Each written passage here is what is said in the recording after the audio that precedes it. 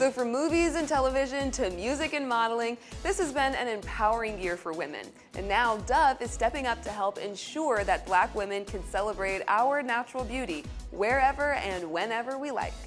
Taraji P. Henson loves a high glam red carpet moment, but nothing beats that feeling of just letting your natural hair down. I love it. You know why I did it? I wanted to get my curl pattern back.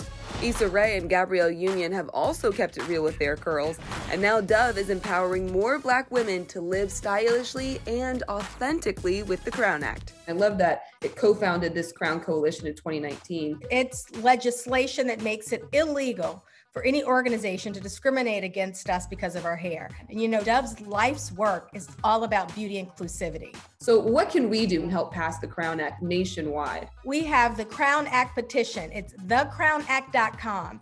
When you sign that petition, you show your legislative official that it matters. We also have a day of celebration that we're looking forward to. July 3rd is Crown Day, in commemoration of the very first Crown Act going into law. It is our Hair Independence Day. To learn more, go to extratv.com. Thank you for watching. If you want more Extra, hit the subscribe button and the bell so you'll never miss a video.